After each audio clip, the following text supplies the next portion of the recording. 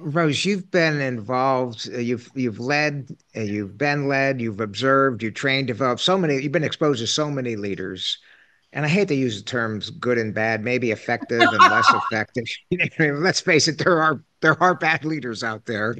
Um, let's talk about the very best, the top slice of the very best that you've ever been exposed to.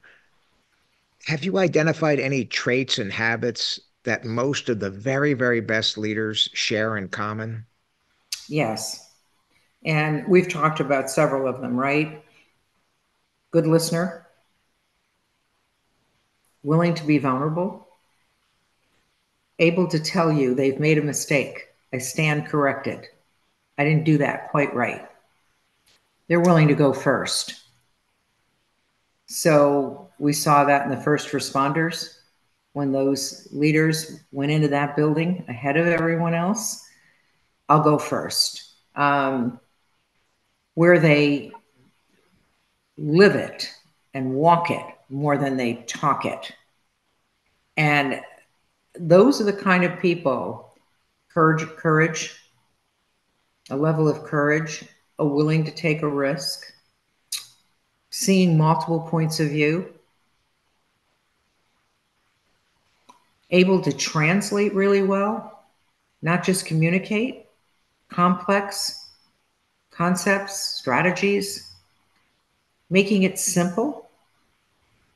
Um, I'm sorry to say I met a lot more of those leaders earlier in my career than I have later. Mm, wow. How about, Rose, the other side of the coin? Those that are the least effective, do they have any? Did you spot any traits and habits that most of them seem to have in common as well? Yeah, particularly today, always obviously people who have bully kinds of I'm the boss kind of thing. And bosses get compliance and leaders get commitment, right? So I love it when somebody is earnestly telling you what they feel and you're on your phone, texting a message, answering an email. I've seen it. I've seen it. Um, where you cut somebody off before they've even had a chance to finish what they're saying, where you're MIA, you're not around.